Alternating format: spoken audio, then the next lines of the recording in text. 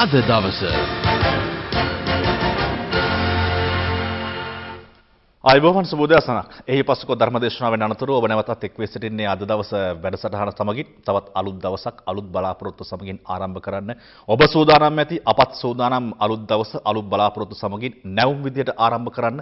ඊයේ දවස තුල සිද්ධ වෙච්ච දේවල් ගැන කතා කරන්න, අද සිද්ධ වෙන්න තියෙන දේවල් ගැන කතා කරන්න, විදේශ ලෝකය ගැන කතා කරන්න, බොහෝ දේවල් කතා කරන්න අපි බලාපොරොත්තුෙන් ඉන්නවා. ඉතින් ඒ නිසා අපි ඔබට ආරාධනා කර සිටිනවා රැඳෙන්න උදෑසන 8 වනතුරු අද දවස වැඩසටහන සමගින් ආයුබෝවන් චරික සුබෝදයාසන. ආයුබෝවන් සුබෝදයාසනක් මදුෂාන. ඉතින් ඔබ සඳහන් කළ විදිහටම අද දවසේදීත් ඔබ වෙනුවෙන් ගෙනෙන්නට බොහෝ කරුණු කාරණා අප සතුව තිබෙනවා. ඉතින් ඒ සියල්ලටම කලින් අදත් මුල්ම අවධානය දවසේ පුවත් පෙළ ගැස්ම වෙතයි. වැලි ටිප වලට එරෙහි විරෝධතාවකින් පද්‍යතලාව උණුසුම් වේ.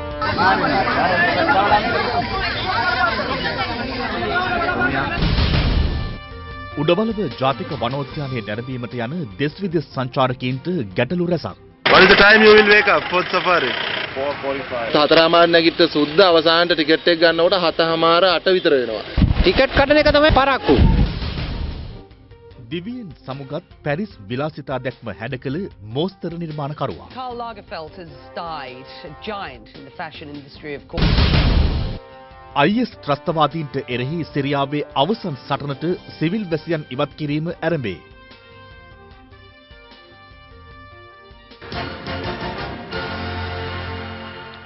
මෙන්න මේ විදිහට තමයි අද දවසේ පෙළගැස්ම සවිමත් වී තිබෙන්නේ. පෙළගැස්මේ තිබෙන කරුණු කාරණා වලට අමතරව තවත් බොහෝ කරුණු කාරණා ගැන අපි කතා කරන්න බලාපොරොත්තු වෙනවා අද දවසේ වැඩසටහන තුල. ඉතින් ඒ නිසා තමයි අපි ඔබට ආරාධනා කළේ රැඳී සිටින්න උදෑසන 8 වනතුරු හැම දෙයක්ම හැම තැනකම වෙන හැම දෙයක්ම එකම තැනක ඉඳන් ඔබට නරඹන්නට දැන කියා ගන්නට හැකියාව තිබෙන නිසා මුලින්ම අවධානය යොමු කරන්නේ තරමක් ගැටලුකාරී වාතාවරණයක් උද්ගත වුණු කන්තලේ ප්‍රදේශයේ සිද්ධ වෙච්ච සිදුවීමක් ගැන ඔබට කියන්න. බලපත්‍ර රහිතව ගමන් කරන වැලි පැට වූ රථවලට විරෝධය පළ කරමින් ඊයේ පදියතලාව මරංගල ප්‍රදේශවාසීන් පිරිසක් විරෝධතාවකට නිරත වී තිබෙනවා. මේ අතර වැලි ගොඩ දැමීමට තවමත් අවසරයක් ලබා දී නොමැති කන්තලේ සූර්යපුර ප්‍රදේශයේ නිරීක්ෂණ චාරිකාවක නිරත වීමට භූවිද්‍යා හා පරිසර නිලධාරීන් ඊයේ කටයුතු කළා. පසුගියදා කින්නියා ප්‍රදේශයේදී වැලි ගොඩ දමන පිරිසක් හා විශේෂකාර්ය බලකා නිලධාරීන් අතර ඇති වූ උණුසුම්කාරී තත්වයෙන් පසු මෙම ප්‍රදේශවල වැලි ගොඩ දැමීමට තවමත් බලපත්‍ර නිකුත් කර නැහැ. මහවැලිගඟේ සන්කෙන් ලංකා වැලි තොටුපළේ වැලි ගොඩ දැමීමට බලපත්‍ර නිකුත් කිරීමේ හැකියාව පිළිබඳ සොයා බැලීමට අදාළ බලධාරීන් ඊයේ මෙලෙස නිරීක්ෂණ චාරිකාවක නිරත වුණා. භූවිද්‍යා හා පතල් කැණීම් කාර්යාංශයේ නිලධාරීන්, පරිසර අධිකාරී නිලධාරීන් සහ වන සංරක්ෂණ නිලධාරීන්ද මීට එක්ව සිටියා. මාර්තු මාසයේ වන විට මෙම ප්‍රදේශයේ වැලි ගොඩ දැමීමට යලි බලපත්‍ර නිකුත් කළ හැකි බවයි මෙම නිලධාරීන් පැවසුවේ. මෙතන තියෙනවා කිසිම ගැටලුවක් නැතුව දෙන්න නිකුත් කරන්න පුළුවන් බලපත්‍ර කොටසක් තියෙනවා ඉවුර හානි වෙලා නිසා යම් ප්‍රතිසංස්කරණය කරලා නිකුත් කරන්න ඕන. එතකොට ඔබතුමාලගේ සහාය අපිට ඕනි වෙනවා. මොකද අපි කියන විදිහට අර ඉවුරු කැඩිලා තියෙනවා සම්පූර්ණයෙන්ම වහන්න ඕන. ඒ කියන්නේ ඉවුර කපලා ගඟට ප්‍රවේශ මාර්ගයක් හදන්න නැතුව දැලි තට්ටුවක් ගඟ මැදට පහළට දාගෙන ඒ තට්ටුව දිගේ වැලි උඩට අදින එක. මම හිතන්නේ කෙලින් උඩට එනවට වඩා ලේසි. ආනතිය අඩු කරලා තට්ටුවක් හදලා දාගෙන ඒක දිගේ බහැලා උඩට වැලි අදින්න. මේ බලන්නේ හැකියික්මනේ මේ වැඩේ කරන්න. ඒ කියන අපි එක දවසක මේ පෙබරවාරි ලබන මාසේ මාර්තු ඊට පස්සේ අප්‍රේල් අවුරුද්ද නෑ නෑ ඉච්චර වෙන්නේ නෑ ඉච්චර වැඩ කරන අතරේ අනෝමත කෝල්ල දැන් ඔයගොල්ලෝ කරන්නේ කාලා දෙන්න ඉන්නේ කියලා අපි තීරණය කරන් තියෙනවා තව රෙජිස්ටර්ලා ගෙනල්ලා මේ බලපත්‍රය එක කරේ හදාගෙන වැඩේ කරන්න දැන් ඕගොල්ලෝ වෙනුවෙන් තමයි මේ ඇවිල්ලා මේ අතර වැලි ප්‍රවාහනය කරන ටිපර් රථවලට විරෝධය පළ කරමින් පදියතලාව මරංගල ප්‍රදේශවාසීන් පිරිසක් ඊයේ විරෝධතාවක නිරත වුණා. ඔවුන් මාර්ගයේ ගමන් කළ වැලි ටිපර් රථ 6ක් රඳවාගෙන පොලිසියට බහර දීමට සූදානම් වුණා. ප්‍රදේශවාසීන් පවසන්නේ වැලි ටිපර් රථයකට යට වී පසුගියදා එම ප්‍රදේශයේ හිටපු විදුහල්පතිවරයෙකු මිය ගිය බවයි. කෙසේ වෙතත් වැලි ටිපර් රථ පොලිසියට බහර දීමට ගිය අවස්ථාවේ පදියතලාව පොලිසිය හා ප්‍රදේශවාසීන් අතර උණුසුම්කාරී තත්වයක් ඇති වුණා. එහිදී ප්‍රදේශවාසීන් මහනුවර අම්පාර මාර්ගය පදියතලාව නගරයෙන් හරස් කරමින් විරෝධතාවක නිරත වුණා. විරෝධතාව අතරතුර කලහකාරී ලෙස හැසිරුණු 8 දෙනෙක් සහ වැලි ටිපර් රථ රියදුරන් 6 දෙනෙක් අත්අඩංගුවට ගැනීමට පොලිසිය කටයුතු කළා.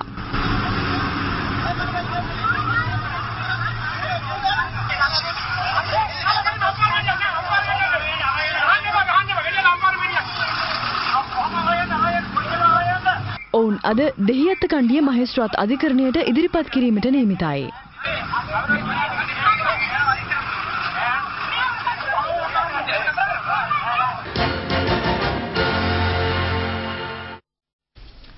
අද ජාතක පුවත්පත්වල ප්‍රධාන සිරස්තල සහ අනුසිරස්තල වෙත අවධානය යොමු කරන්නයි මේ සූදානම. මුලින්ම තෝරා ගන්නු ලබනවා දිවයින ජාතක පුවත්පත. දිවයින ජාතක පුවත්පතේ ප්‍රධාන සිරස්තලය පසුගිය දිනක රංජන රාමනායක මහතා පසුගිය දිනක නොවේ දින කිහිපයකම මාධ්‍යයට මේ කොකේන් භාවිත කරන මැති ඇමතුරු පිළිබඳ කළ සංවාදය එහෙම නැත්නම් සාකච්ඡාව එහෙම නැත්නම් තොරතුරු අනාවරණය කිරීම මේ වන විට දේශපාලන වේදිකාවේ පාර්ලිමේන්තුව තුළ දැඩි ලෙස කතා බහට ලක්වන කාරණා බවට පත් වී තිබෙනවා. ඊයේ පාර්ලිමේන්තුව උණුසුම් කළ මාතෘකා බවට පත් වුණේ රංජන රාමනායක මහතාගේ මේ කොකේන් කතාව. අද දිවෙන පුවත්පතේ ප්‍රධාන සිරස්තලයේ බවට පත්වන්නේ රංජන රාමනායක අමාත්‍යවරයාගේ කොකේන් කතාව. කොකේන් අවනඩුව චෝදනාව විමර්ශනයට රංජන් හෙට එජාප කමිටුව හමුවට ලිස්ට් එක අද හෝ හෙට ලිඛිතව බහර දෙනවා රංජන රාමනායක පවසයි. අකිත පෙරේරා සමග අජිත් අල්හකෝන් කුෂාන් සුබසිංහ දෙවෙනි පත්පතේ පාර්ලිමේන්තු වාර්තාකරුවන් ලෙස මේ තොරතුරු වාර්තා කරන මෙන්න මේ විදිහට කොකේන් මද්ද්‍රව්‍ය භාවිත කරන මැති ඇමතිවරුන් සිටින බවට රාජ්‍ය අමාත්‍ය රංජන රාමනායක මහතා කළ චෝදනාව සම්බන්ධයෙන් විමර්ශනය කිරීමට සභානායක අමාත්‍ය ලක්ෂ්මන් කිරියල්ල මහතාගේ ප්‍රධානත්වයෙන් සිව් පුද්ගල කමිටුවක් පත් කර ඇති අතර එම කමිටුව හමුවට හෙට එහෙම නැත්නම් 22 වෙනිදා රංජන රාමනායක මහතා කැඳවීමට තීරණය කර තිබෙනවා. රාජ්‍ය අමාත්‍ය රාන් වික්‍රමරත්න පාර්ලිමේන්තු මන්ත්‍රී මහාචාර්ය ආශු මාරසිංහ සහ එක්සත් ජාතික පක්ෂ මධ්‍යම කමිටු සමාජික අධිනීතිඥ නිශ්ශංක නානායක්කාරයන් මහත්වරුන් මෙම කමිටුවට අයත් වන බව තමයි වාර්තා වන්නේ. පාර්ලිමේන්තු කමිටු ශාලාවකදී ඊයේ දහවල් පැවති ආණ්ඩු පක්ෂ කණ්ඩායම් රැස්වීමේදී අගමැති රනිල් වික්‍රමසිංහ මහතා විසින් මෙම කමිටුව පත් කර තිබෙන බවටත් තොරතුරු වාර්තා වෙනවා. මෙම කමිටුව හමුවේ පෙනී සිටින ලෙස රංජන රාමනායක මහතාට එක්සත් ජාතික පක්ෂ මහලේකම් අධ්‍යාපන අමාත්‍ය අක්‍රවිරාජ් කාර්යවසම් මහතා මගින් ලිපියක් යැවීමට මෙහිදී තීරණය වූ බව එම කමිටු සමාජික පාර්ලිමේන්තු මන්ත්‍රී මහාචාර්ය ආශු මාරසිංහ මහතා දිවෙන පුවත්පතට ප්‍රකාශ කර තිබෙනවා. ඒ අනුව මෙම කමිටුවට හෙට කැඳවා කොකේන් භාවිත කරන මැති ඇමතිවරුන් පිළිබඳ විමසා එම සියලු තොරතුරු සටහන් කර ගන්නා බවද ඔහු ප්‍රකාශ කර තිබෙනවා. කෙසේ වෙතත් ඊයේ පැවති ආණ්ඩු පක්ෂ මන්ත්‍රී කණ්ඩායම් රැස්වීමට රංජන රාමනායක මහතා පැමිණ නොසිටි අතර ඔහුගේ මෙම ආందోලනාත්මක ප්‍රකාශය සම්බන්ධයෙන් මැති ඇමතිවරුන් රැසක්ම අදහස් පළ කර තිබෙනවා. ඒ පළ කරපු අදහස් ගැනත් අද ජාතික පුවත්පත්වල අනුසිරස්තල ඔස්සේ වාර්තා කර තිබෙනවා. මේ සියල්ලත් එක්කම රංජන රාමනායක මහතා ප්‍රකාශ කර තිබෙනවා මේ ලිස්ට් එක එහෙම නැත්නම් කොකේන් භාවිත කරන බවට ඔහු විසින් චෝදනා කරන මැති ඇමතිවරුන්ගේ නාම ලේඛනය අද හෝ හෙට ලිඛිතව බහර දෙන බවට කතානායකතුමා ප්‍රකාශ කර තිබුණා. එවැනි නාම ලේඛනයක් එතුමන්ට ලිඛිතව නීත්‍යානුකූලව බහර දී නොමැති බව. ඉතින් ඒ නිසා ඔහු බාර දෙනවා කියලා තමයි කියන්නේ අද හෝ හෙට එම නාම ලේඛනය. කොකේන් ගන්නා බවට රංජන් කියන මන්ත්‍රීන්ගේ පමණක් DNA පරීක්ෂා කරන්න මහින්ද රාජපක්ෂ විපක්ෂ නායකවරයා ඊයේ පාර්ලිමේන්තුවේදී කළ ප්‍රකාශයක් වාර්තා කරනවා. අජිත් අල්හකෝන් සමගින් කුෂාන් සුබසිංහ පාර්ලිමේන්තුවේ සියලුම මන්ත්‍රීවරුන් DNA පරීක්ෂාවකට ලක් නොකර කොකේන් භාවිත කරන බවට රංජන රාමනායක ඇමතිවරයා නම් සඳහන් කරන මන්ත්‍රීවරුන් පමණක් මේ විදිහට පරීක්ෂාවකට ලක් කරන්න කියලා තමයි විපක්ෂ නායකවරයා ඊයේ පාර්ලිමේන්තුවේදී ඉල්ලීමක් කර තිබෙන්නේ. කොකේන් භාවිත කරන මැති ඇමතිවරුන් 24 දෙනෙක් පාර්ලිමේන්තුවේ සිටින බවට රංජන රාමනායක රාජ්‍ය අමාත්‍යවරයා කළ ප්‍රකාශය සම්බන්ධයෙන් ඊයේ පාර්ලිමේන්තුවේදී පක්ෂ විපක්ෂ මන්ත්‍රීවරු බොහොම උණුසුම් ආකාරයෙන් අදහස් සුමාරු කරගත්තා. ඒ අවස්ථාවට එක්කමින් තමයි විපක්ෂ නායක මහින්ද රාජපක්ෂ මහතා කොකේන් භාවිත කරන බවට චෝදනා එල්ල කරන මන්ත්‍රීවරුන්ගේ පමණක් මේ DNA පරීක්ෂණයක් කරන්න කියන කාරණය සඳහන් කර තිබෙන්නේ. එතුමන් එහිදී සඳහන් කරනවා මේ කොකේන් කියන දේ දැකපු නැති මන්ත්‍රීවරු ඇමතිවරු පවා පාර්ලිමේන්තුවේ ඉන්න. ඉතින් ඒ නිසා මේ 225 දෙනාම පරීක්ෂාවට ලක් නොකර ලිස්ට් එකේ නම සඳහන් එහෙම නැත්නම් චෝදනාව එල්ල වෙන අය පමණක් පරීක්ෂාවට ලක් කරන එක සුදුසුයි කියලා තමයි විපක්ෂ නායකවරයා ඊයේ පාර්ලිමේන්තුවේදී ප්‍රකාශ කළේ. රණවිරු අභිමානය කෙලසන අයුරින් අත්අඩංගුවට ගැනීම වළක්වන්න හිටපු හමුදාපතිවරු 3 දෙනෙක් ජනපතිගෙන් ඉල්ලයි. ඔවුන්ගේ ඡායාරූප සටහන් උපුටා දක්වමින් ජෙනරාල් දයාරත්නායක අඩ්මිරාල් තිසර සමරසිංහ සහ එයා චීෆ් මාර්ෂල් රොෂාන් ගුණතිලක කියන මහතුරුන්ගේ ඡායාරූප උපුටා දක්වමින් තමයි තොරතුරු වාර්තා කරන්නේ.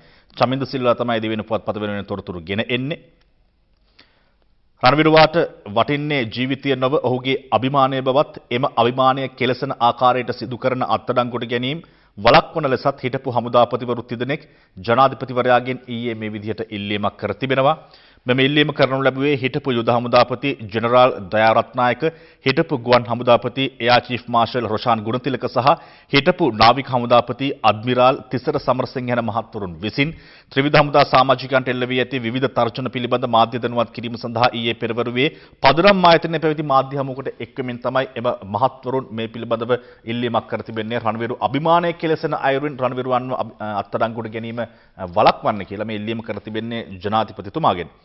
ඊයේ තවත් නිලවරණයක් පැවැත්වුණා. එහෙම නැත්නම් ඡන්ද විමසීමක් පැවැත්වුණා. ඒ තමයි නීතිඥ සංගමයේ නව සභාපති ධුරය සඳහා සහ ලේකම් ධුරය සඳහා සමාජිකින් තෝරාපත් කර ගැනීම සඳහා වූ ඡන්ද විමසීම. දිවයිනම ආවරණය වන ආකාරයෙන් ඡන්ද මධ්‍යස්ථාන ස්ථාපිත කරමින් තමයි මේ ඡන්ද විමසීම පැවැත්වුණේ. ඊයේ පස්වරුව වන විට එහි ප්‍රතිඵල නිකුත් වුණා. ඒ අනුව නීතිඥ සංගමයේ නව සභාපති ලෙස ජනාධිපති නීතිඥ කාලිංග ඉන්දතිස්ස මහතා තේරීපත් වී තිබෙන පුවත එතුමන්ගේ ඡායාරූප සටහනක් උපුටා දක්වමින් අද වාර්තා කරනවා දිවයින පුවත්පත.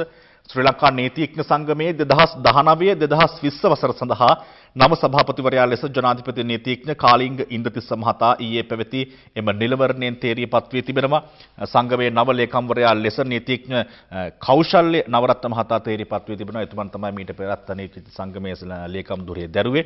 දෙවෙනි පුරා නීතිඥයින් 15806 දිනක ඡන්දය භාවිත කළ නීතිඥ සංගම් නිලවරණයේ සභාපති ධුරය සඳහා තරඟ කළ ඉන්දතිස්ස මහතා ඡන්ද 4677ක් ලබාගත් අතර ඒ මහතා සමග සභාපති ධුරය සඳහා තරඟ කළ අනෙක් අපේක්ෂකයා එහෙම නැත්නම් නීතිඥ මහින්ද ලහුගේ මහතා ලබාගෙන තිබුණේ ඡන්ද 1415ක් පමණයි.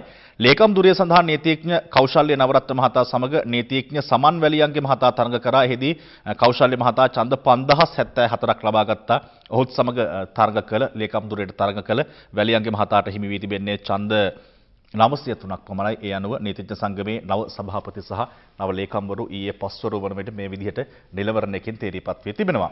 රත්ගම ව්‍යාපාරිකයන් අතුරුදන් කිරීම දකුණු පළාත් අපරාධ මෙහෙයුම් OIC ඇතුළු තිදෙනෙකුගෙන් ප්‍රශ්න කරයි හේමන්ත රන්දුන තමයි තොරතුරු වාර්තා කරන්නේ.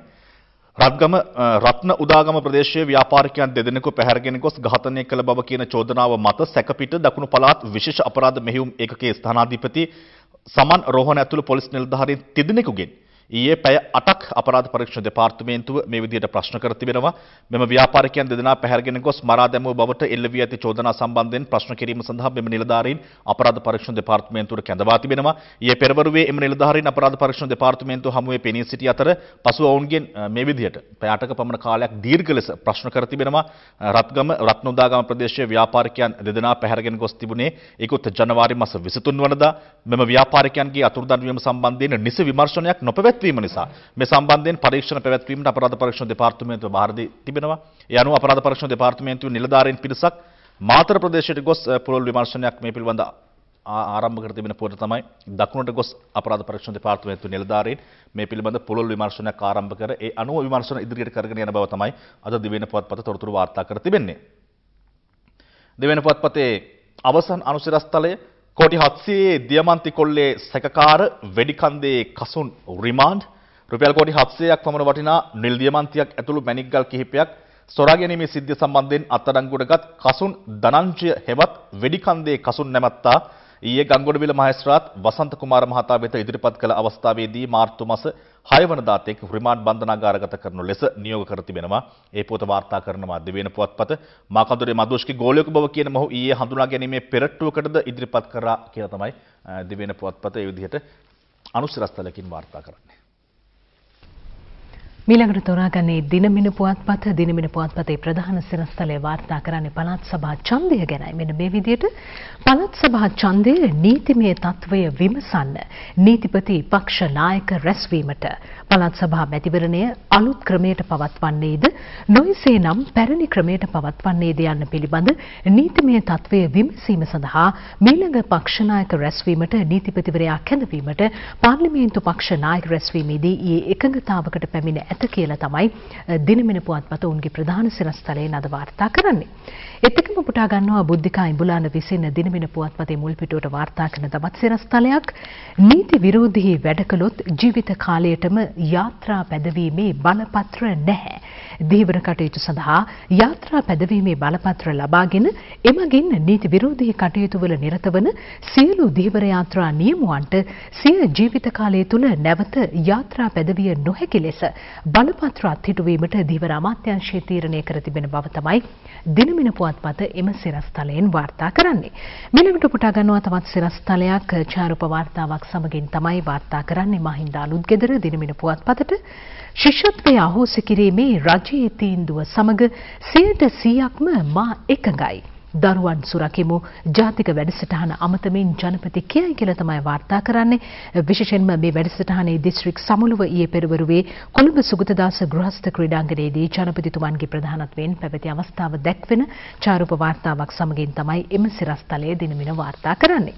මිලකට පුටා ගන්නවා විජයානි එදිරිසිංහ දිනමින මුල් පිටුවට වාර්තා කරන තවත් ප්‍රධාන සිරස්තලයක් බොහෝ දෙනාගේ වැඩිම අවධානයකට ලක්ව තිබෙන පුවත මේ දවස්වල මදුෂ් ඇතුළු සැකකරුවන් ඩුබායි මහාධිකරණයට ඩුබායි අත්අඩංගුවේ සිටින මාකඳුරේ මදුෂ් ඇතුළු සැකකරුවන්ගෙන් මේ වන විට ප්‍රකාශ සටහන් කරගෙන අවසන් බවත් ඔවුන් එරට මහාධිකරණය වෙත ඉදිරිපත් කිරීමට බලධාරීන් විසින් තීරණය කර ඇති බවටත් තොරතුරු ලැබී තිබෙන පුවත තමයි දිනමින පුවත්පත මුල් පිටුවේ වාර්තා කරන්නේ. සවිස්තර තොරතුරු රැසක් සමගින් එය උපුටාගත්තේ දිනමින පුවත්පතේ මුල් පිටුවෙන්. තවත් පුවත්පත් අනුසිරස්තල සහ ප්‍රධාන සිරස්තල කිහිපයක් වෙත අවධානය යොමු කරන්න තමයි සූදානම් වෙන්නේ. ඊළඟට තෝරාගන්නේ මව්බිම ජාතික පුවත්පත. මව්බිම ජාතික පුවත්පතේ ප්‍රධාන සිරස්තලය මීට ටික වේලාවකට කලින් අපේ දිවෙන පුවත්පත ඇසුරෙන් උපුටාගත් සිරස්තලයක්. ඒ තමයි මේ රණවිරු දඩේම වළක්වන්න යයි හිටපු හමුදාපතිවරු දෙදෙනෙක් ජනාධිපති මෛත්‍රීපාල සිරිසේන මහතාගෙන් කළ ඉල්ලීම අද මව්බිම පුවත්පතේ ප්‍රධාන සිරස්තලයේ ලෙස මේ විදිහට වාර්තා කර තිබෙනවා. එම කාරණේ රණවිරු දඩේම වළක්වන්න හිටපු ත්‍රිවිධ හමුදාපතිවරු ජනපතිගෙන් ඉල්ලයි. ඔබ දන්නවා ඡායාරූප සටහනේ දැක්වෙන්නේ ජෙනරාල් දයාරත්නක මහතා, අද්මිරාල් තිසර සමරසිංහ මහතා සහ එයා චීෆ් මාර්ෂල් රොෂාන් ගුණතිලක මහතා යන විශ්‍රාමික හමුදාපතිවරු ඔවුන් මාධ්‍ය හමුවකට එක්වෙමින් යුද ජයග්‍රහණය සඳහා නායකත්වයේ දුන් හමුදා ප්‍රධානීන් වන හිටපු නාවික හමුදාපති අද්මිරාල් වසන්ත කරන්නාගොඩ මහතා අත්අඩංගුවට ගැනීමේ සූදානමක් ඇති බවට පසුගිය දිනවල පුවත්පත්වල වාර්තා කොට තිබූ බවත් එම නිසා ප්‍රශ්නය විසඳීමට ජනාධිපතිවරයා මැදිහත් විය යුතුයි ඉල්ලා සිටින බවත් හිටපු යුද හමුදාපතිවරයා ප්‍රකාශ කර තිබෙනවා සහ මේ හමුදා නිලධාරීන් හා සම්බන්ධ කාරණාවේදී කටයුතු කළ යුත්තේ කොහොමද කියන දේ පිළිබඳව ජනාධිපතිතුමාට මැදිහත් වෙන්නයි හිටපු හමුදාපතිවරුන් මේ විදිහට පදනම් ආයතනයේ මාධ්‍යමයක් පවත්වා ඊයේ ප්‍රකාශ කර තිබෙනවා. එතනින් එනවා ඊයේ දවස උණුසුම් කළ කාරණේ. එහෙම නැත්නම් ඊයේ පාර්ලිමේන්තුව උණුසුම් කළ කාරණේ. එහෙම නැත්නම් ඊයේ එක්සත් ජාතික පක්ෂ මන්ත්‍රී කණ්ඩායම් රැස්වීම අතිශයින් උණුසුම් කළ කාරණා වාර්තා කරන මාධ්‍ය පුවත්පත වෙන මේ විදිහට. රංජන් මෙතන හිටියනම් හොම්බට දෙකක් අනිනවා. මේ පැත්තෙන් දැක්වෙනවා ඡායාරූපේ ඉන්නේ කවුද කියලා. අපේ ක්‍රීඩා අමාත්‍ය හරින් ප්‍රනාන්දු මහතා එක්සත් ජාතික පක්ෂ මන්ත්‍රී කණ්ඩායම රැස්වීම රත් වෙයි යනුවෙන් තමයි වාර්තා කරන්නේ මව්බිම පුවත්පත. අගමැතිතුමනි රංජන් රාමනායක අද මෙතන හිටියනම් මං ඕකගේ හොම්බට දෙයක් අනිනවා යනුවෙන් ක්‍රීඩා අමාත්‍ය හරින් ප්‍රනාන්දු මහතා එක්සත් ජාතික පෙරමුණේ පාර්ලිමේන්තු මන්ත්‍රී කණ්ඩායම් රැස්වීමේදී ප්‍රකාශ කිරීමත් සමග ආණ්ඩු පක්ෂයේ පාර්ලිමේන්තු මන්ත්‍රී කණ්ඩායම් රැස්වීම දැඩි ලෙස උණුසුම් මුහුණුවරක් ගත් බව තමයි තොරතුරු වාර්තා වන්නේ. අග්‍රාමාත්‍ය රනිල් වික්‍රමසිංහ මහතාගේ ප්‍රධානත්වයෙන් එක්සත් ජාතික පෙරමුණේ පාර්ලිමේන්තු මන්ත්‍රී කණ්ඩායම් රැස්වීම ඊයේ පාර්ලිමේන්තු සංකීර්ණයේ කමිටු ශාලා අංක 1 පැවැත්වුණා. මෙහිදී වැඩි අවධානයක් යොමු කෙරුණේ කොකේන් භාවිත කරන මැති ඇමතිවරුන් 24 දෙනෙකු සම්බන්ධයෙන් රාජ්‍ය අමාත්‍ය රංජන් රාමනායක මහතා කරන ලද ප්‍රකාශය ප්‍රථමයෙන් අදහස් දක්වා ඇති හරින් ප්‍රාන්ත අමාත්‍යවරයා විසින් රංජන් රාමනායක නියෝජ්‍ය අමාත්‍යවරයාව රාජ්‍ය අමාත්‍යවරයාව දැඩි ලෙස විවේචනයට ලක් කර තිබෙනවා. මේ අවස්ථාවේදී රංජන් රාමනායක සිටියා නම් අනිවාර්යයෙන්ම ඔහුට පහර දෙන බව හරින් ප්‍රාන්දු අමාත්‍යවරයා එහිදී ප්‍රකාශ කර තිබෙනවා. ඊට අමතරව වෛද්‍ය රාජිත සේනාරත්න මහතා, රවි කරුණානායක මහතා, තලතා තුකරල් මහත්මිය, ජෝන් අමරතුංග මහතා, සාගර රත්නායක මහතා ඇතුළු අමාත්‍යවරුන් රැසක්ද ෆීල්ඩ් මාර්ෂල් සරත් ෆොන්සේකා, සිටු ජයරත්න ඇතුළු පාර්ලිමේන්තු මන්ත්‍රීවරුන් විසින්ද රංජන් රාමනායක රාජ්‍ය අමාත්‍යවරයාව දැඩි ලෙස විවේචනයට ලක් කර තිබෙනවා. මෙවැනි වගකීම් රහිත ප්‍රකාශන වලින් ආණ්ඩුවත් පාර්ලිමේන්තුවත් හැල්ලු වන බවත් ඒ කියන්නේ විනය පරීක්ෂණයක් සිදු කර රංජන් රාමනායක රාජ්‍ය අමාත්‍යවරයාට එරෙහිව යම් පියවරක් ගන්නා ලෙසත් මෙම පිරිස ඉල්ලා සිටියා කියන පොත් තමයි වාර්තා කරන්නේ. මේ සියලු දේවල් කණ්ඩායම රැස්වීම තුල සිද්ධ වෙද්දී උණුසුම් වෙද්දී මේ කාරණයට මුල් වෙච්ච රංජු රාමනායක රාජ්‍ය අමාත්‍යවරයා නම් මේ රැස්වීමට සහභාගී වෙලා නැහැ. හැබැයි මේ තියෙන විදියට වෙලාවට එතුමන් සහභාගී වෙලා නැත්තේ නැත්නම් හොම්බට දෙකක් ඇන ගන්නට සිද්ධ වෙනවා. තවත් අනුසරස්තලයක් කියත් මව්බිම පුවත්පතෙන් කතුන් 45000කගේ මිලියන 1400ක ශුද්‍ර ණය කපා හරිනවා. මුදල් අමාත්‍ය මංගල සමරවීර මහතා කරන්නට යෙදෙන ප්‍රකාශයක්. නියඟෙන් පීඩාවටපත් දිස්ත්‍රික්කවල කාන්තාවන් 45000කගේ රුපියල් මිලියන 1400ක ශුද්‍ර මූල්‍ය ණය සහ පොලිය කපා හැරීමට තීරණය කළ බව මුදල් හා ජනමාධ්‍ය අමාත්‍ය මංගල සමරවීර මහතා පසුගියදා යාපනයේදී සඳහන් කර තිබෙනවා.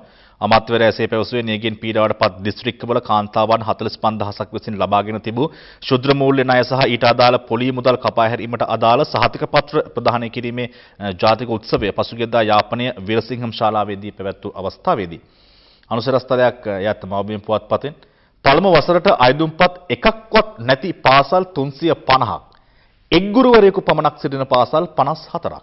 තොරතුරු වාර්තා කරන්නේ ගාල්ල තරිඳු භාග්‍ය විජය හේවා. දරුවන් ඇතුළත් කිරීම සඳහා එකදු අයදුම්පතක්වත් ඉදිරිපත් කර නැති පාසල් 350ක් සහ එක ගුරුවරයෙකු පමණක් සිටින පාසල් 54ක් ශ්‍රී ලංකාවේ ඇතැයි ස්වාධීන මැතිවරණ කොමිසමේ නීති අධ්‍යක්ෂ නිමල් පුංචිහේවා මහතා ප්‍රකාශ කර තිබෙන පුවත තමයි ඒ විදිහට වාර්තා කරන්නේ.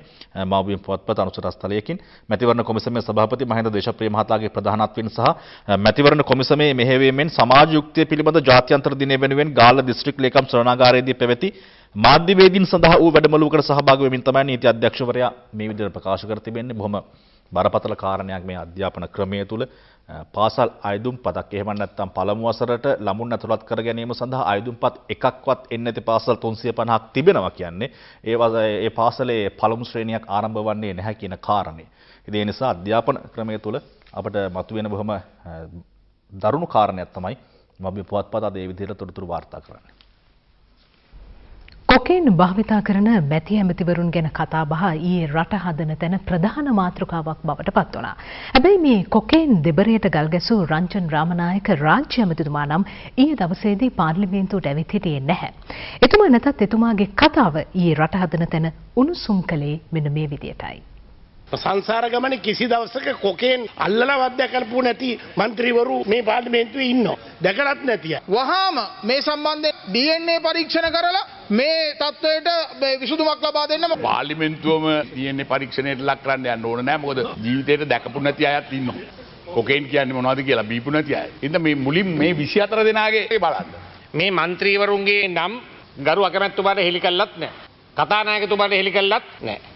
පක්ෂ සභාපතිතුමාට හෙලි කළත් නැහැ. CID එකට හෙලි කළත් නැහැ කියන එක අද කණ්ඩායම රැස්වීමේදී අනාවරණය වුණා. මේක අපේ පාර්ලිමේන්තුව හැල්ලු කිරීමක්, මේක අපේ රට හැල්ලු කිරීමක්. ඒ නිසා මේක විහිළුවට කාරණයක් නෙවෙයි. ඉතින් මේ සම්බන්ධයෙන් පරීක්ෂණයක් කරන්න කොමිටියක් පත් කෙරුවා මගේ ප්‍රධානත්වයෙන් එරාන් වික්‍රමරත්න මැතිතුමා, අංශු බාර්සික මැතිතුමා. අපි වාර්තාව ඉතාමත් ඉක්මනින් අපි පක්ෂයට ලබා දෙනවා. සාමාන්‍යයෙන් මේ මන්ත්‍රීතුමා ඔක පුරුද්දක් කරනවා. එමෙතුමා පුරුද්දක් කරනවා මාධ්‍යට යෑම. මීට පෙරත් ඔයගේ නම් ඉදිරිපත් කළා තියෙනවා. අවශ්‍ය නැහැ එතුමාගෙන් පටන් අරන් HIV එක ඔප්පු කරන්න ඒකත් එවලා ඒක තුලින් කටයුතු කරන්න.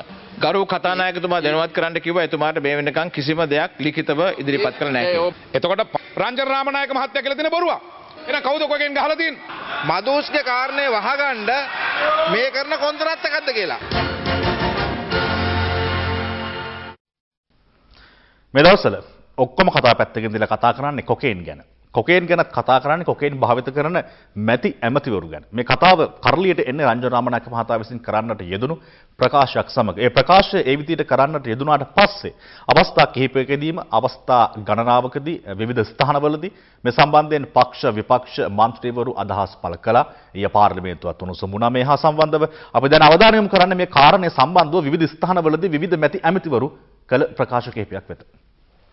රංජන් රාමනායක ගරු ඇමතුමාට වගකිය යුතු ඇමතිවරයෙක් හැටියට කවුරු හරි ඉන්නවා නම් කරන්න ඕනේ. නැත්තම් මුළු කැබිනට් මණ්ඩලයට මේකට ගෑවෙන එක ගැන මම කනගාටු වෙනවා. මම නම් කුඩු බොන්නෙත් නැහැ, කොකේන් බොන්නෙත් නැහැ, අරකු බොන්නෙත් නැහැ, සිගරට් බොන්නෙත් නැහැ. හැරිසන් ඇමතිවරයා කිව්වා මම නම් කොකේන් බොන්නේ නැහැ කියලා. තව ඉන්නවා 28 දෙනෙක්. ඒතකොට මේ 28 දෙනාගෙන් අපිට සැකයි කවුද කියලා මේ 5 දෙනා හොයාගන්න බැරුව දඟලන්නේ. ඒ නිසා අපි අනිත් ඇමතිවරුන්ටත් කියනවා ජාතිය හමුවේ අපි කොකේන් පාවිච්චි කරන්නේ නැහැ කියලා කියන්න කියලා. එක්සත් ජාතික පක්ෂයේ සභාපතිවරයා හැටියට අපේ ස්ථාවරය අපිට අපේ ඇමතිවරයෙක් හෝ අපේ මන්ත්‍රීවරයෙක් මේ වගේ ජාවාරමකට සම්බන්ධ නම් එයාලව අපි විනය පරීක්ෂණයක් කරන්න අපි සූදානම්. ඒ ණය විශේෂයෙන්ම අපේ නම් නෙමෙයි එක්සත් ජාතික පක්ෂය උදවියගේ නම්මයි කියලා තින්නේ. මොන පැත්තේ හරි ඉන්නවනම් ඕක මේ හොද මඩේ දාන්න නැතුව නම් ටික කියන්න. මගේ නම් මතය එහෙම කියනවා නම් ඒවා නම් ඇතුව කියන්න ඕනේ. එහෙම නැතුව නම් කියන්න නැතුව කිව්වොත් ඒක විශාල ප්‍රශ්නයක් කැබිනට් මණ්ඩලයේටම. ගලේ පහරපු බලලට වෙච්ච දේ දන්නවනේ. අන්නේ ගලේ පහරපු බලලට වෙච්ච දේ තමයි රංජන් රාමනායකට අද වෙනකොට සිද්ධ වෙලා තියෙන්නේ. මමත් කියන්නේ එහෙම කොහෙන් ගහන ආය පාර්ලිමේන්තුවේ ඉන්නවා නම් ඒ නම් හෙලි කරන්න ඕනේ. ඇමතිවරු ඉන්නවා කියලා ඇමතුක් කියලා කතා කියපුවම මමත් නියෝජ්‍ය ඇමතිවරයෙක්. ඒ නිසා කවුද කියලා හරියට හෙලි කරන්න ඕනේ. පොලිස්පති ඇතුළු මේ රටේ නීතිය ක්‍රියාත්මක කරන අයගෙන් ඉල්ලා සිටින්නේ අපි පැහැදිලිව පැමිණිල්ලක් කරලා තියෙනවා. මේ පැමිණිල්ල අනුව කරුණාකරලා ක්‍රියාත්මක වෙන්න. මේ සම්බන්ධ අද පක්ෂ නායක රැස්වීම සාකච්ඡා කරා. කතානායක පැහැදිලි කිව්වා මට නම් කවුරුවත් මේ සම්බන්ධව නම් ලයිස්ට් ලබා දීලා නැත. රජ නාමනායක ඇමතුමා ඒක කිව්වා කියලා මමත් පත්‍රයෙන් දැක්කා. මට නම් ලයිස්ට් ලබා දීලා නම් ලයිස්ට් වලඟ නැහැ කියලා කිව්වා. රංජන් රාමනායක රාජ්‍ය ඇමතිතුමාට දකුණු පළාත් සභා මන්ත්‍රී ක්‍රිෂාන්ත පුෂ්පකුමාර එමත් නැත්නම් රත්තරන් මන්ත්‍රීතුමා ඊයේ දුරකථන ඇමතුමක් ලබා ගත්තා.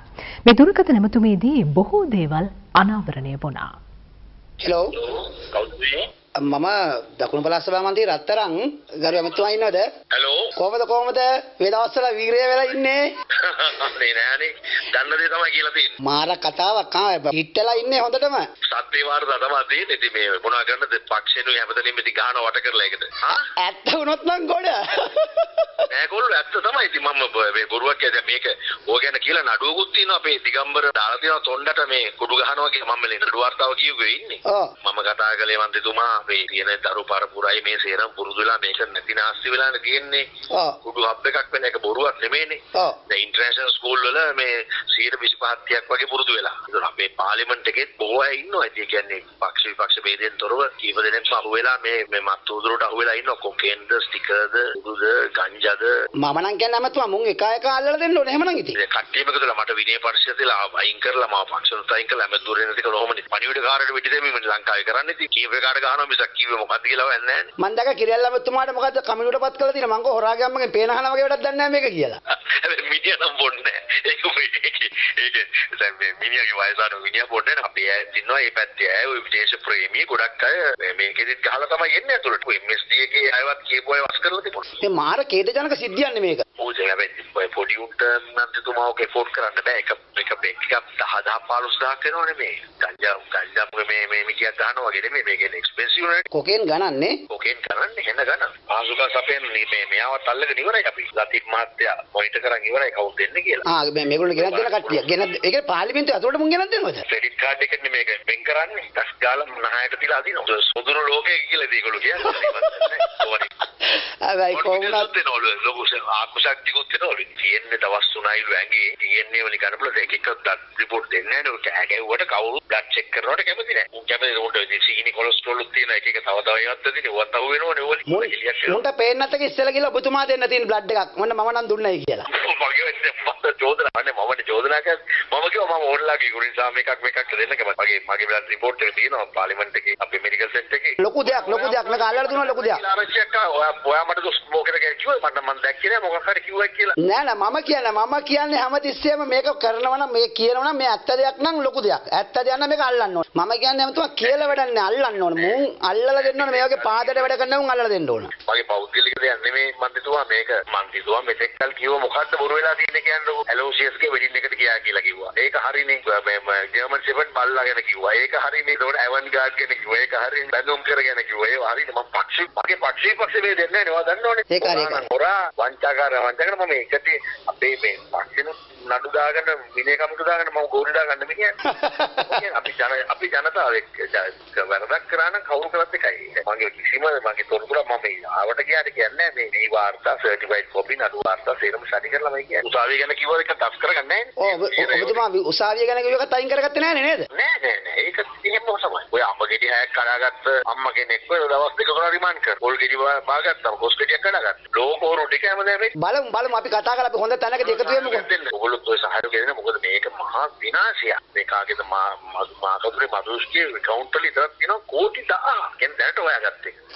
ඔව් කොච්චර ඇද්ද? ඒක හරි ඒක. මේක මහා බිස්නස් එකක්. මේක මහා විනාශයක්. අද ඒ ලෙවල් ක්ලාසස් වල පෙරේ දැල්ලුව දැක්කද? ස්වාමීන් වහන්සේ කෙනෙක් කළුබෝවිල හොස්පිටල් එකේ කක්කුස්සේදී හෙරෝයින් ගහලා අහුවෙලා දැක්ක නේද? ඔව් මම දැක්කා. බැංකු නිලධාරි ගහනවා, ડોක්ටර්ස්ලා ගහනවා නම් අපේ මන්ත්‍රීවරු නොගහ ඉන්නේ මන්ත්‍රීවරු ඒ කට්ටියට වඩා හොඳ බබාලා. ඒක හරි ඒක හරි. තොත්ත බේබිලාද නේ? වොයිස් කට් එකක් දෙන්න මේ ගැන. හරි හරි ෂුවර්. මං අද දෙන්නම්. මේ සූදානම කෙටි විරාමයක් ලබා ගන්න.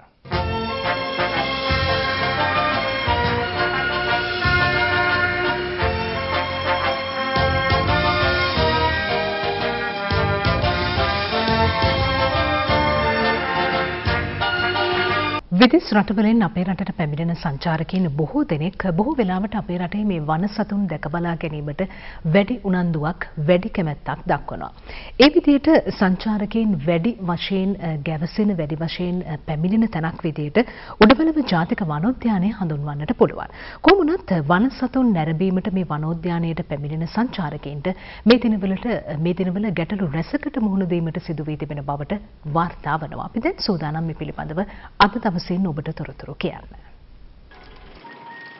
උඩවලව ජාතික වනෝද්‍යානය මෙරට පිහිටි ප්‍රධානතම වනෝද්‍යානයක්. ඒ නිසාම දෙස් විදෙස් සංචාරකයන් අතර උඩවලව ජාතික වනෝද්‍යානයට හිමිවන්නේ සුවිශේෂී ස්ථානයක්. දිනපතා වනෝද්‍යානයේ සැරිසරන සතුන් දැක බලා ගැනීම සඳහා මේ දිනවල විශාල පිරිසක් උඩවලවට පැමිණෙමින් සිටිනවා. මෙම සංචාරකයින්ට පහසුකම් සැලසීම සඳහා මීට වසර 7කට පමණ පෙර ගොඩනැගිලි සංකීර්ණයක් ඉදිකිරීම ආරම්භ ඇත්තේ අතිවිශාල මුදලක් වැය කරමින්.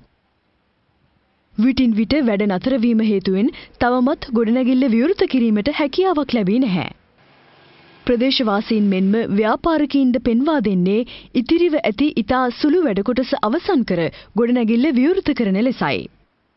අවුරුදු 10කට කලින් ගොඩනැගිල්ලක් මෙතන තිබුණා. ඒ ගොඩනැගිල්ල තනිකර මේ ජරාවාස වෙලා මහජනයාට කිසිම සේවයක් උන්නේ නැහැ ඒ ගොඩනැගිල්ල. ඊළඟට මේක දෙවනුව දැන් මේක සංචාරක කේන්ද්‍ර ස්ථානයක් කියලා ලොකුවට මැතිවරු ඇල්ල මේක මුල්ගල් තියලා අවුරුදු 7ක් තිස්සේ කිසිම දෙයක් මේකේ කරන බව පේන්නේ නැහැ. විවෘත කරන්නේ නැහැ. විවෘත කරන්න බෑ තවත් ඉතින් වැඩනේ. අද පටන් ගත්ත අවුරුද්දකට විතර පස්සේ. හෙට අනිද්ද ඔය ගෙනත් තියෙන සල්ලි කීප චුට්ට විදන් වුණු පස්සේ ඊළඟට සල්ලි නැතුව ආයෙ නවතිලා තියෙයි. මෙතන එන සංචාරකයන්ට රෙස්ටුරන්ට් ආදී හැම දෙයක්ම අවශ්‍ය පහසුකම් ඇති වෙන විදිහට තමයි මේක කරගෙන ගියේ. පුළුවන් තරම් ඉක්මනට අපිට විවෘත කරලා දෙන්න කියලා තමයි රජයෙන් අපිට ඉල්ලා මේ සිටින්න තියෙන්නේ. මොකද මේක හරි වටිනවා මේ මෙතන මේ සංචාරක කටයුතු වලට. මේවා දැන් අවුරුදු ගාණක් තිස්සේ වල් බිහි වෙනවා, රිපෙයාර් කරනවා, ආයෙ වල් බිහි වෙනවා, දනුත් පීදුරු විඳලා සමහර තැන්වල දැන් ගරා වැටෙන්න වෙලා තියෙන්නේ. මොකද මේක අපරාධයක් මේ තියෙන මිනිස්සු කෙනෙකුට ප්‍රයෝජනයක් නැහැ. ගොඩනැගිල්ලේ වැඩ 95ක් අවසන් වතුරත් අරගෙන තියෙන්නේ. සහ මේ ගාඩන් වල වැඩ කරලා මේක මේ ඕපන් කරන්න තියෙන්නේ. පොඩි වැඩ කොටසක් තියෙන්නේ මේක. තව මෙයාලට ඔක්කොම වැඩ කරලා ඉවරයි. එසේම විදේශ සංචාරකයන් මුහුණ දෙන බරපතලම ගැටලුව වන්නේ උදෑසනින්ම වනෝද්‍යානයට ඇතුළු වීම සඳහා ටිකට්පත් ලබා ගැනීමට නොහැකි වීමයි. අලුයම 4:30ට පමණ වනෝද්‍යානයේ පිවිසුම අසලට පැමිණෙන සංචාරකයින්ට ටිකට්පතක් ලබාගෙන ඊට ඇතුල් වීම සඳහා විශාල කාලයක් බලා සිටීමට සිදුවන බවයි සංචාරක මඟ පෙන්වන්නන් පෙන්වා දෙන්නේ. සෑහෙන කාලයකට පසු මෙවර ශීඝ්‍ර ලෙස උඩවලව ජාතික වනෝද්‍යානයේ නැරීම් කටයුතු වර්ධනය වෙලා තියෙනවා.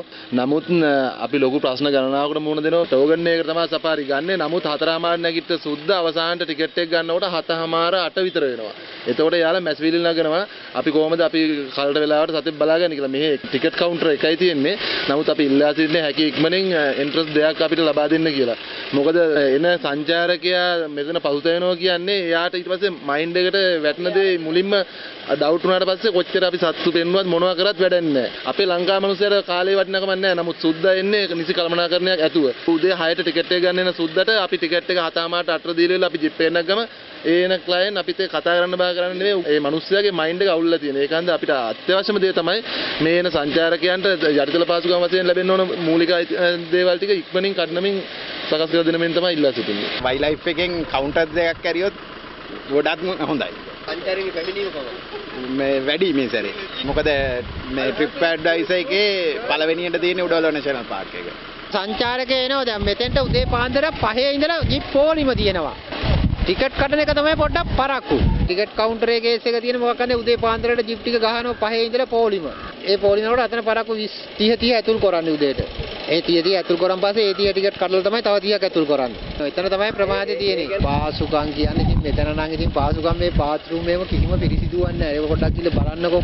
චුට්ටක් ඒ අංශයෙන් මෙතන ඉන්නව සේවකයෝ හිටියට කරන්න නැති එක තමයි අවුල තියෙන්නේ. වනෝද්‍යානයේ නැරඹීමට පැමිණෙන සංචාරකයින්ද මේ පිළිබඳව අදහස් දැක්වුවේ එතරම් ප්‍රසාදයකින් නොවේ. Good morning. What is the time you will wake up for safari? 4:45. 4:45. What is the feeling you are now safari? Go to with time.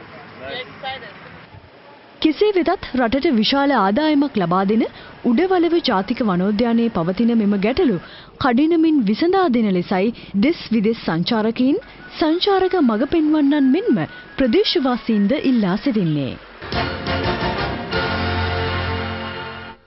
සංචාර කර්මාන්ත ගැන කතා කරන්න ගියොත් නම් චවික කතා ගොඩයි. සැලසුම් ගොඩයි. ඒ කියන්නේ සංචාරකයෝ මෙච්චරක් ගෙන්න ගන්නවා කියන කොච්චරක් ගෙන්න ගත්තත් ඔච්චර තමයි කියලා තමයි කියන්න තියෙන්නේ. සංචාර කර්මාන්ත කියන්නේ තා වටිනා දෙයක් අපේ රටට. පොඩි අඩුපාඩු ඉතින් හදාගෙන ඉදිරියට ගියොත් ගොඩක් වටිනවා කියන තැන තමයි අපි හැමෝම ඉන්නේ. මොන දේ වෙන්නත් ඉතින් වාසනාව තියෙන්න ඕන. සංචාරකයෝ වෙන්නත් රටක් විදිහට වාසනාව තියෙන්න ඕනේ. වාසනාවක් තිබෙනවා. හැබැයි වාසනාව අපි උරගා බලන්න ඕන. ඒ වාසනාව හොයාගෙන යන්න ඕන. නැත්නම් වාසනාව අපේ ළඟට එන්නේ නැහැ. ඒ නිසා තමයි හැමදාම අද දවස් වැඩසටහන තුල අපි වාසනාවන්ත මතක් කිරීමක් ඔබට කරන්නේ. කොහොමද ඔබේ සිහින සැබෑ කරගන්නේ? කොහොමද ඔබේ ඉලක්ක සපුරාගන්නේ? ඒ සඳහා වාසනාව උපයෝගී කරගන්නේ කොහොමද කියලා. අදත් ඒ වාසනාවන්ත වාසනාවන්ත මතක් කිරීම කරන්න චවික සූදානම් වෙන්නේ. මදුෂාන් බොහොම වැදගත් දෙයක් ඔබට කිව්වා මදුෂාන් මතක ඇති මං හිතන්නේ මේ වාසනාව නිකම්ම හිටියට ළඟට එන්නේ නැහැ. ඔබ යම් තරමකින් හෝ උත්සාහ කරන්නට ඕනේ වාසනාව Taman වෙත ළඟා කරගන්න. විශේෂයෙන්ම මේ සිංහල අලුත් අවුරුද්ද ළඟ එන කාලේ තවත් මාස කිහිපයකින් ඉතින් ඔබට දැන්මම සූදානම් වෙන්නට වෙනවා වාසනාව ටිකක් වැඩියෙන් Taman වෙත ලං කරගන්න. ඉතින් කරන්න තියෙන බොහොම සුළු දෙයයි රුපියල් 20ක් වෙනි බොහොම සුළු මුදලක් වේදම් කරලා ජාතික ලොතරැයි මණ්ඩලය නිකුත් කරන ලොතරැයි පතක් මිලදී ගැනීම පමණයි ඔබට කරන්නට අවශ්‍ය වෙන්නේ. ඉතින් අද දවසේදීත් සුවිශේෂී ලොතරැයි පත් කිහිපයක්ම ඔබ වෙනුවෙන් විවෘත වෙලා තිබෙනවා. මහජන සම්පත වාසනා සම්පත ගොවිසිත සහ නීරෝගා කියන ලොතරැයි පතත් අද දවසේදී ඔබ වෙනුවෙන් විවෘතයි. ඉතින් අමතක කරන්න එපා. ඔබේ අතේ වැඩිපුර මුදලක් ගැවසෙනවා නම් රුපියල් 20ක් වෙනි බොහොම සුළු මුදලක් වේදම් කරලා ජාතික ලොතරැයි මණ්ඩලය නිකුත් කරන මේ ලොතරැයි පතක් මිලදීගෙන අදම ඔබේ වාසනාව උරගා බලන්න. ඒ වාසනාවන්ත මතක් කිරීමත් එක්ක මේ සූදානම නැවත වතාවක් කෙටි විරාමයක් ලබා ගන්න.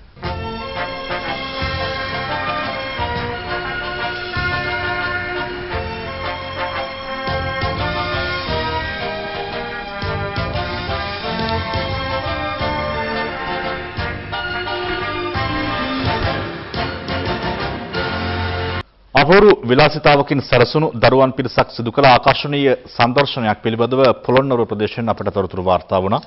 දරුවන් මේ සංදර්ශන ඉදිරිපත් කළේ තම පාසලේ නිවාසාන්තර ක්‍රීඩා උළෙලේදී දුෂ්කර ප්‍රදේශයක පිහිටි මේ විදුහලේ අපූර්ව දකුණු අප්‍රිකානු ගෝත්‍රික සංදර්ශනය කාගෙත් සිත් දිනාගත් අංගයක් බවට පත් වුණා. ඒ විශේෂත්වය වුණේ මේ සඳහා දරුවන්ගේ ඇඳුම් නිර්මාණය කිරීමට ඉතා සුළු මුදලක් වැය වී තිබීම. මේ පොළොන්නරුව දිඹුලාගල යක්කුරේ කනිෂ්ඨ විදුහලයි. විද්‍යාලයේ නිවාසාන්තර ක්‍රීඩා උත්සවය පසුගියදා පැවැත්වුණා. ඒ විද්‍යාලීය ක්‍රීඩාංගණයේදී ක්‍රීඩා පිටිය සැරසීම සඳහා මව්පියන් විසින් යොදාගෙන තිබූ නිර්මාණ කාගෙත් නෙත් සිත් පැහැරගත්තා. නිවාස දෙකකින් දරුවන් ජයග්‍රහණය සඳහා තරඟ වදිද්දී ඒ නිවාස සකස් කර තිබුණේද ගොක්කොළ ඇතුළු ස්වභාවික දේ යොදා ගනිමින්. එලෙස සකස් කළ ගෑස් ලිපද කාගේත් අවධානය දිනාගත්තා. නිවාසාන්තර ක්‍රීඩා උළෙලේ වැඩිම අවධානයක් යොමු වුණේ යක්කුරේ විදුහලේ දරුදරියන් ඉදිරිපත් කළ දකුණු අප්‍රිකානු ගෝත්‍රික නැටුමයි.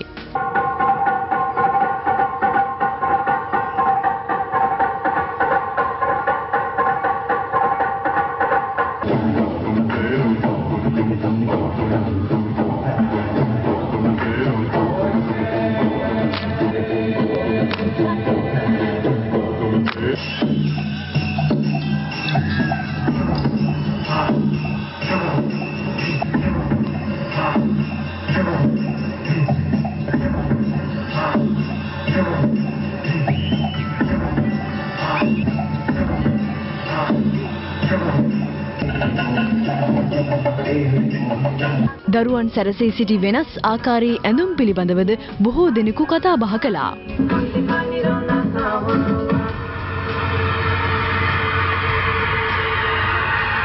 මෙහි විශේෂත්වය වන්නේ මෙම ඇඳුම් නිර්මාණය කිරීම සඳහා පොහොර උර කුරුළු පිහාටු වැනි දෑ යොදාගෙන තිබීමයි.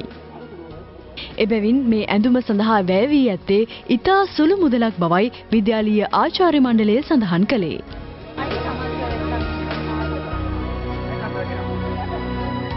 ඇස්කුරේ කියන්නේ දුෂ්කර ගම්මානයක්.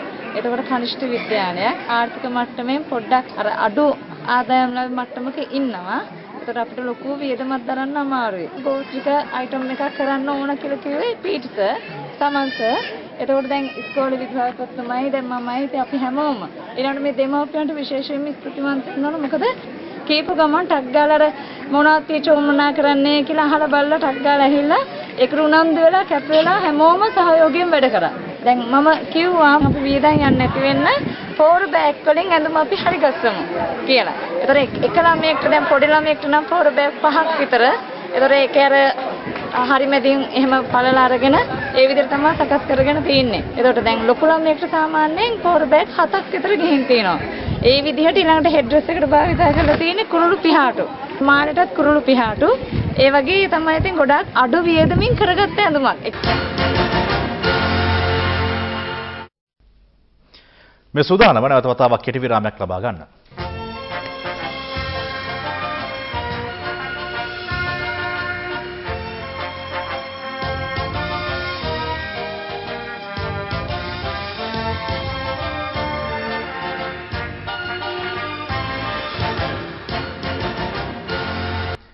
විරාමයෙන් අනතුරු ඔබ නැවතත් එක් වී සිටින්නේ අද දවස වැඩසටහන සමගින්. ඔබ දුෂාන් අද දවසේ අපි දැන් කියන්නට යන්නේ බොහොම සුවිශේෂී පුවතක් පිළිබඳව.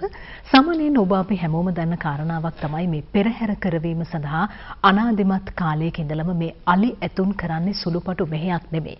ඒ තරමටම මේ අලි ඇතුන් සහ පෙරහැර අතර තිබෙන බොහොම සමීප සම්බන්ධයක්. මෙන්න මේ හේතුව නිසාවෙන්ම පසුගියදා බෙල්ලන්විල රජමහා විහාරස්ථානයේ අලි ඇතුන්ට සෙත්පතා විශේෂ පූජාවක් සිදු කළා.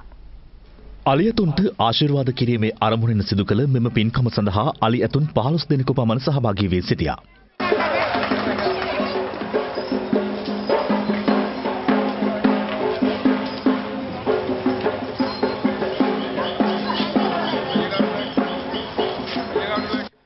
මල් සුවඳදුම් සහ පූජාවන් සඳහා යොදා ගනු ලබන අනෙකුත් පූජා භාණ්ඩ අලියතුන්ගේ පිටමත තබා පෙරහැරින් බෙල්ලන්විල රජමහා විහාරයට පළමුවෙන්ම අලියතුන් මෙලෙස පැමිණියා.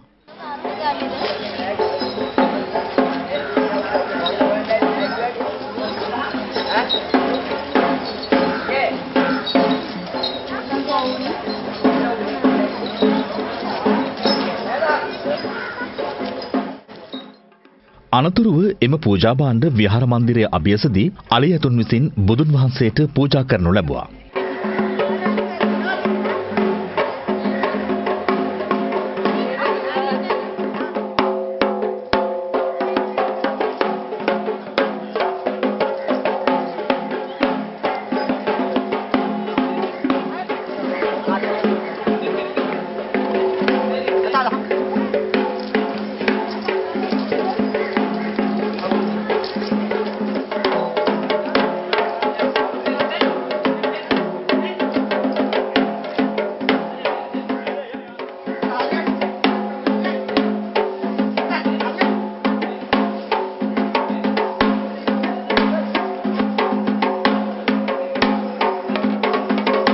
අපේ රටේ අනාදිමත් කාලයක සිට බෞද්ධ සංස්කෘතිය හා බැඳෙමින් පවත්වන විශේෂ පින්කම් සඳහා අලෙතුන් යොදා ගැනීම කාලාන්තරයක් තිස්සේ පවත්වාගෙන යනු ලබනවා. ඉතින් ඒ අතර අපේ ප්‍රධාන පෙළේ විහාරස්ථානවල පවත්වන පෙරහර මංගල්‍යයන්හිදී අලියතුන් යොදා ගනිමින් විශේෂ කාර්යභාරයක් අලියතුන් විසින් සිදු කරනවා. ඒ සඳහා විශාල අලියතුන් ප්‍රමාණයක් විහාරස්ථාන වලට නිරන්තරයෙන්ම පැමිණෙනවා. ඒ පින්කම තුලින් ප්‍රධාන වශයෙන් බලාපොරොත්තු වුණේ අලියතුන්ට ආශිර්වාද කරන්නට. මම හිතන්නේ මීට පෙර කිසිම විහාරස්ථානයක හෝ කිසිදු සිද්ධාස්ථානයක මෙවැනි පින්කමක් පවත්වලා නැහැ. ဒုတိယံ පි ධම්මං සරණං ගච්ඡා. ආශිර්වාද පූජාවෙන් අනතුරුව විහාරයේ පිහිටි දේවාල වෙතද අලි ඇතුන් රැගෙන ගොස් දේව ආශිර්වාදයේද ලබා ගනු ලැබුවා.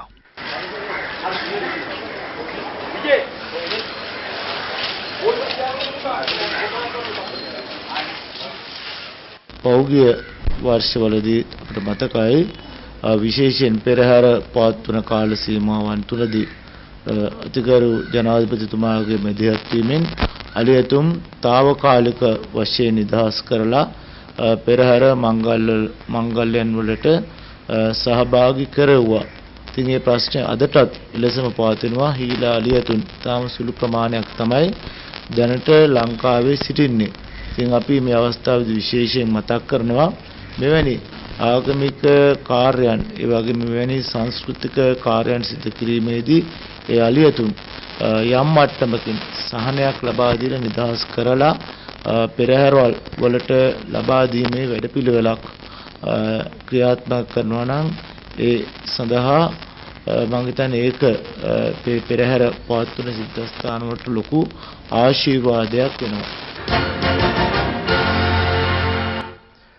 අද ජාතික පුවත්පත්වල කාටුන් විශේෂාංග වෙත අවධානය යොමු කරන්න තමයි මේ සූදානම. ශවිකා ශාන් හැමදාම වගේ අද දවසේ තිබෙන පුවත්පත්වල කාටුන් බොහොම රසවත් බව නම් පෙනී යනවා. මුලින්ම තෝරාගන්නේ දෙවේන පුවත්පතේ උදය විමලසිරිගේ පුරසාරං කාටුනය. අපි බලමු කතා කරන්නේ මොනවද කියලා. බලන්න සර්, පාතාලයින්ට ගිය කල ඔන්නෝම තමයි උදය විමලසිරි කියන්නේ. හැමදාම ප්‍රවෘත්තිවල පත්තරවල ඒකට සර්ලා අඩුම ගානේ මාසයකට සැරයවත් පත්තරයක නෑනේ කියලා කියනවා.